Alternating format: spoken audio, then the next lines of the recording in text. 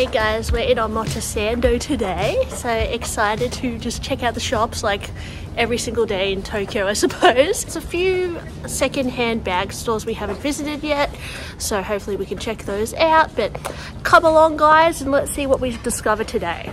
Yesterday when we were in Roppongi Hills, I bought this new voluminous skirt which I'm wearing today. Now I'm like totally open-minded to wearing skirts again.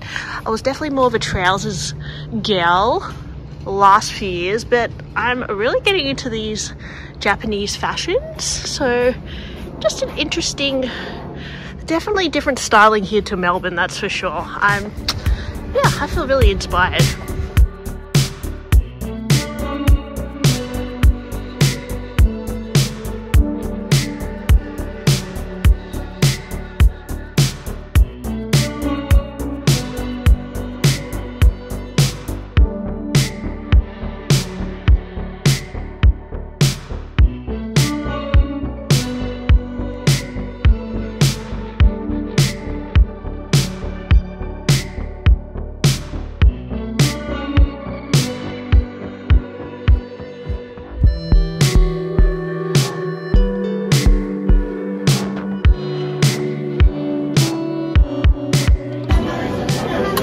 Guys, so for lunch I got the salmon salad.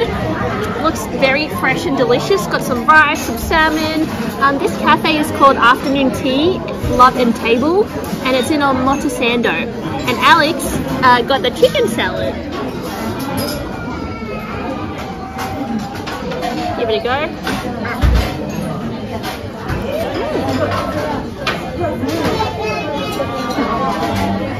Okay, this is definitely the thing that caught my eye when I walked past the restaurant. Alex, what do you think? It's way too big. No, it is not. He is just exaggerating, guys. Like, look, that looks totally delicious. I am so excited. Alex, have a bit of the corner. Have a bit of that. Alright. The grapes are falling out. Oh, yum. Look at that. Grapes. Yeah.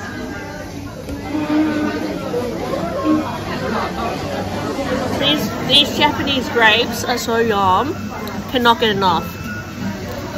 Alex isn't a huge fan of desserts, but he was like, oh, I can't finish this, I have to go to the bathroom. So I just like ate the whole cake myself. Yum, so good.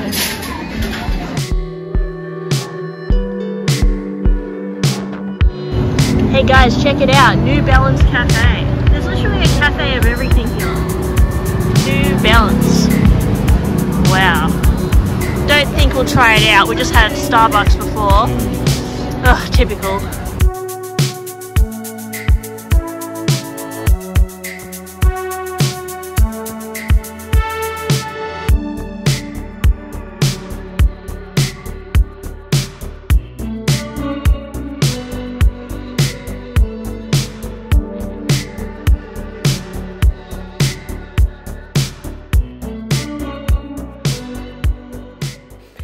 Incredible was the gold hardware on that bag.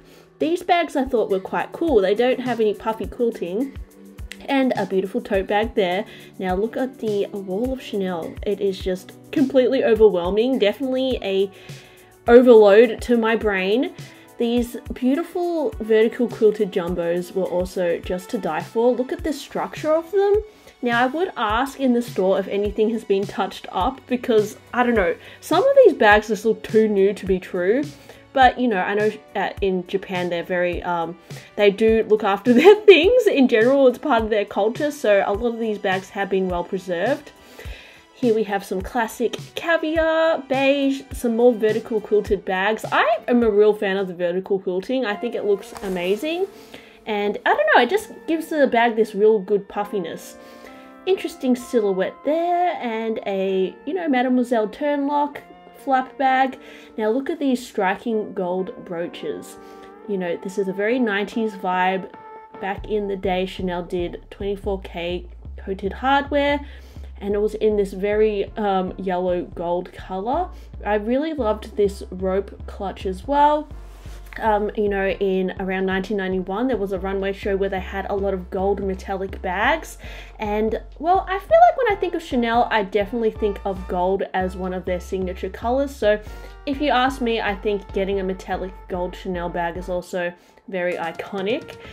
Now there was a few little belt bags down here in red, and panning over to the Chanel Diana section. Now Princess Diana did wear this bag, and it was nicknamed after her.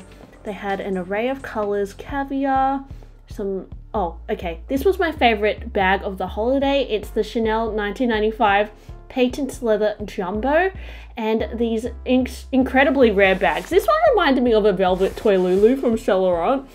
This bag is, I think it might be from a Moscow collection. This beautiful tapestry kind of gold finish, stunning. And notice how a lot of the Chanel clasps in this cabinet are like pearls or crystals. And in the back, I noticed these wicker basket bags, which I saw modeled on Naomi Campbell in the early 90s. So I've never seen those before. This little wooden trunk bag, I remember seeing in a late 90s show, and here's Claudia Schiffer wearing it. Again, a very collectible piece. Anything kind of wooden Chanel is very desirable to collectors. And look at the little diamantes on this bag. This, I believe, is from 1995. I did see a hot pink one on the runway show. What is your favorite bag in this vlog, guys? I know it's a lot to take in. That's why I'm trying to like screen capture some parts of the video so we can just admire the bags a little more. I was rushing a little bit whilst filming. How beautiful those lace Chanel bags in the back. And these cassette bags, I've actually seen Jacob has one of these video Minaudière bags. So if you'd like to learn more about it, definitely check out Jacob's channel. He does own it. And yeah, a lot of these bags were very evening vibe. Now going over to this section, they had these tortoiseshell plastic chain bags, which I really like as well. Chanel did do some plastic chain bags in a recent collection. I also really loved this little vanity case style, very structured and boxy. What do you think of the tortoiseshell chain, guys? I know on the pre-love market sometimes you find them and they're a bit cracked because it's plastic, but I quite like the finish. And we have the Chanel Party Kelly bag. This was recently reissued this year. What do you prefer, guys? The original version from the late 90s or the updated version with the quilting? I think you guys know my thoughts. I definitely prefer the OG version. This one was in a tangerine, a classic black. It is so cute. This bag is honestly one of my favorites. Hey June actually has this bag too, so check out Hey June. She has it in white. Now we have the most iconic bag, I don't know, from the 90s of all time. This was recently recreated for the Barbie movie as well in this pink and white colorway. Very collectible, very rare. My favorite is definitely this one and the ad with the blue and the pink. I just think blue and pink is like my dream combination. If I was going to do a special ordered Birkin, I think I'd do blue and pink, little twin stars colors. Just love these advertisements with Claudia Schiffer. Yeah. I don't know if you guys have watched the Chanel 1995 spring runway, but that is my favorite. It's very Barbie themed, and a lot of the kind of clothes from the Barbie movie are inspired from that runway show. And AMORE vintage is definitely that vibe too. These are some twinned bags from around 1994. Now the metallic, I don't know exactly what year that's from, but oh, just love this fluffy bag. This is just to die for. Look at that structured top handle. It's like a little poodle. Also a very rare bag, and probably hard to find in good condition due to the fluffiness. I've never seen this bag before. It was a denim, it's like a vertical quilted, no, it's like diagonal quilt. Little caviar bag there with a Mademoiselle turnlock and some exotic Chanel bags. We've got some crocodile with the striking gold hardware. This record bag Alex really liked, and I've never seen it before, but I did some research and it's from 2003. I guess it's a really collectible piece. A lizard bag there from Chanel. If you guys aren't aware, Chanel no longer do exotics, so if you are thinking to invest in a Chanel bag, I would suggest to go for a crocodile one, because not only is crocodile quite long lasting, but you know, Chanel will never do it again, and I think it's a bag that will probably go up in value. I know people don't say bags are investments, but if you know your stuff, guys, you know what to collect. And you know, us true Chanel, or well, handbag lovers know that these bags do go up in value because they're collectible. These are some vertical quilted Chanel minis. I particularly loved these because I never see the square mini in vertical quilts. So if I had all the money in the world, I would have bought one of these because yeah, it's just so stinking cute in the vertical quilts and the mini. And here we have some more Chanel costume jewelry. You know, I just have never seen such a range in my life. It is, to be honest, a lot more impressive than if you go to the Chanel boutique and look at their costume jewelry. I don't know, they just don't make it like they used to. Love the Chanel backpacks up here. The Duma backpack in mini size, gold metallic, from around, I think it's 1991 to 1994. The tweed, also gorgeous. Look at that white check one. Yeah, again, I do prefer the original Duma backpack to the reissued version. This little crop jacket was gorgeous. Don't see that every day. Very iconic. Now, when I went to this store, they were blasting this funky music, so that is why I'm doing voiceover. Hope you guys don't mind. Love that red lipstick on the mannequin. This wall, okay, I love the VM. Wow, look at that denim bag. So this little denim bag here to the right, I actually used to own it in purple, and I think it's from 1991, which is actually my birth year, so yeah, pretty cool. What do you think about these little wicker vanity kind of styles? I think they're quite cute. Yeah, straw Chanel bags, denim. And then I noticed that a lot of celebrities had come to AMORE, and you know, Kim K, we got Blackpink Jenny, Treasure Yoshi, I don't know who that is, Megan Fox has been here, so I'm sure that they spent a pretty penny here. And yeah, we just have to go down the stairs. Now, there was 2 levels to AMORE Vintage. The bottom level had a lot more ready to wear, which was just incredible, because to be honest, Chanel, to me, is more for ready to wear, not really handbags anymore. They do, oh my god, it just, I have no words, guys. When I went in here, it was a sensory overload, I'm not gonna lie, like, I didn't know what to do. I think you need to spend like a whole week in here to really take it in. Just a Chanel, just a drop of number 5. That's a cool clutch there. Some vintage shoes. Now, I don't know, I feel like there was a few pieces that weren't as old. Like I did see the hula hoop bag in here, which is from around 2013. Look how cute that little cord is. These little jumpers with little shoes on them. That's the mini hula hoop bag. Which, yeah, it's a pretty cool piece. It also comes in like an actual hula hoop size as well. How interesting is this fish, like, bone necklace? I do not know what collection that is from, but that is really cool for Chanel. Wow, I mean, how beautiful is this tweed? I'm really inspired by the color scheme, the blue with the pink and the yellow. Just like a fairy floss kind of candy color. That is gorgeous. I don't know what year that is from, but yeah, I don't know. I just was admiring it. These little suspenders are pretty iconic. I think they're from the early 90s. Yeah. If you're curious to learn more about these pieces, I would suggest just go to Vogue Runway and flick through some of the early 90s Chanel runway shows, and you might actually, it kind of makes you fall in love with Chanel more. Yeah, Carl just really reinvigorated Chanel, I suppose, made it a lot more youthful, exciting. But yeah, I don't know. There's something really nostalgic and sad about seeing some of these older pieces. That was a Chanel bike. Very interesting. I don't know, there was something about the vintage bags that gave me a sense of sadness. I don't know why. I guess because you'll never really get this from Chanel again. They felt completely different to the modern day bags. A lot more substantial. I mean, some of these bags looked in better condition than the new Chanel bags from the store. So, I don't know, this is kind of like a period of fashion that we may not experience for a while again. I mean, we may. Yeah, I don't know, I was really inspired. I love the twins bags. And going back to the Chanel Kelly, really beautiful. I mean, if I had all the money in the world, I definitely would. If I was Kim K, guys, I would have bought a lot from here, because I actually prefer vintage Chanel to the new Chanel bags. They have more of a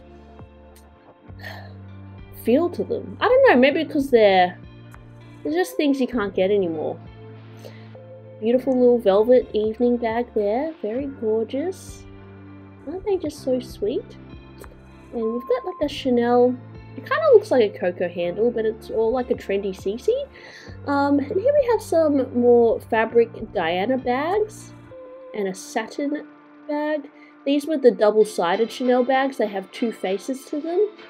And yeah, just quite interesting there. I mean, it's quite incredible how many different styles of Chanel flap bag they have made over the years.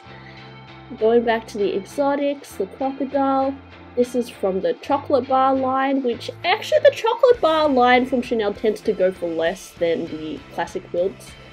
These are some east-west bags, which to be honest are totally coming back in fashion. You know, a lot of designer houses are doing east-west silhouette again.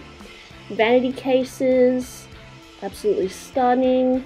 These are some more mini micro bags. Look at those little baskets with the heart lock. Oh my gosh, I can't even help. That is just too cute. Sometimes I wish I could be a handbag designer. I could just, I don't know. But I don't know how to make handbags, guys. Oh, look at these little belts with the micro Chanel bags on them. You could also use them as bag charms, I suppose. Yeah, so many Chanel backpacks on the wall. So if you're looking for a Chanel backpack, look up because they hang a lot of them on the wall. Isn't that an interesting belt? Yeah, it's just, okay, going back. Okay, they were just stunning. I can't even with those. Yeah, so I would really, if you're into handbags, I would definitely suggest to just go here and check it out.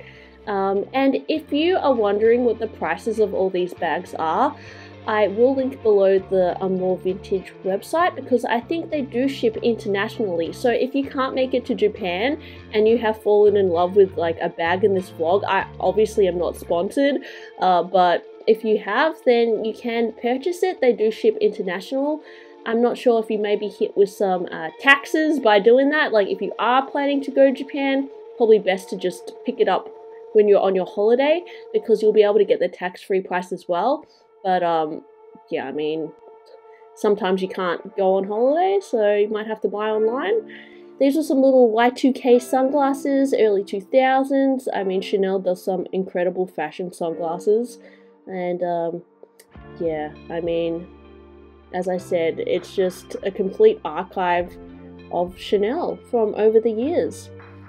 And I just don't know. I actually don't know if they make a lot of sales because they just have so much stock. So I would assume a lot of it may be sitting around for a while. Like it was literally like a museum. I wonder if it will reach a point where these pieces become so desirable that some rich person will just come in and like buy it all up. Because I don't know how it's just all still here. Like it's just so amazing.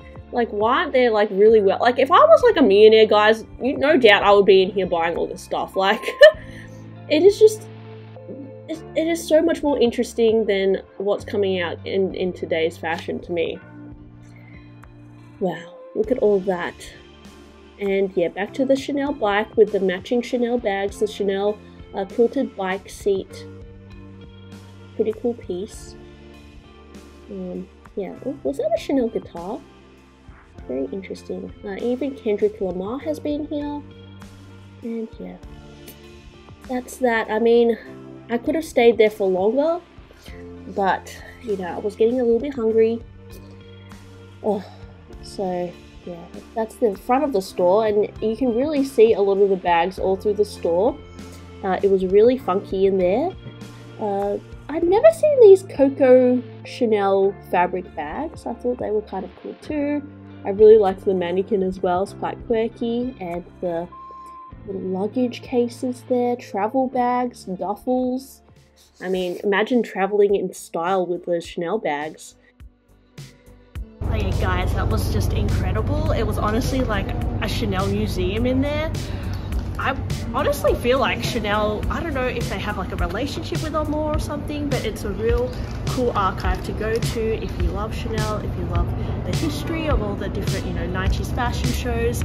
You can literally go in there and discover all the pieces in real life. It's just incredible, and it would be a real shame if they sold through all of their stock because, you know, you couldn't go there to have a look at it anymore. The prices are obviously quite high because they're very rare and collectible, but you know, if you have the money like Kim K or something, you can definitely pick up something super special in there.